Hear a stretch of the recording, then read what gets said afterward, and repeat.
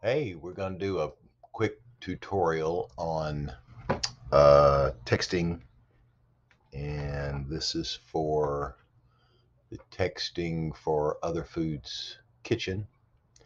We're going to log in, put in our super secret password, and start with going to our contacts. You should recognize some of these.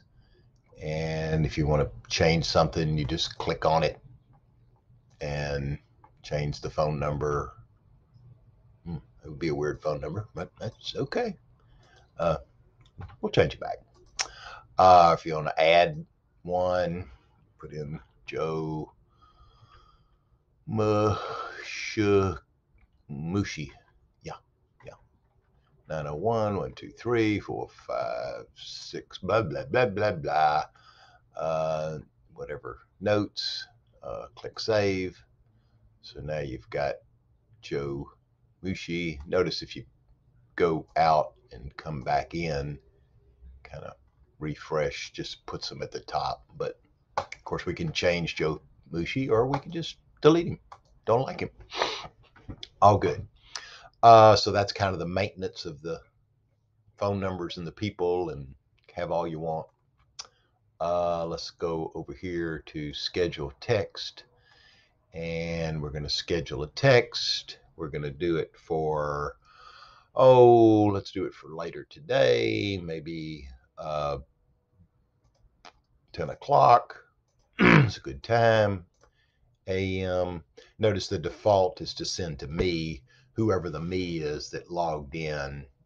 In this case, me is me, but I'm going to unclick that, and then notice you can then click on any of the members.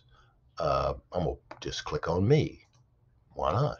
And we're going to have notice it's kind of pulling up all the previous, text, blah, blah, blah. But I'm just going to say, have a nice J.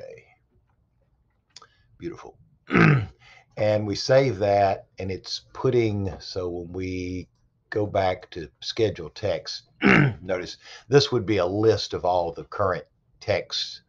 Uh, and of course, we've only got one that's pending. It's going to happen at 10 o'clock today. Uh, and it's going to go to this phone number, and that's it. And if you wanted to, at that point, repeat this thing weekly, daily, whatever, or uh, we can just delete it. Um, it that is the size of it. There's a bunch of more things in this database and blah blah blah, but that's the texting. Uh, until then.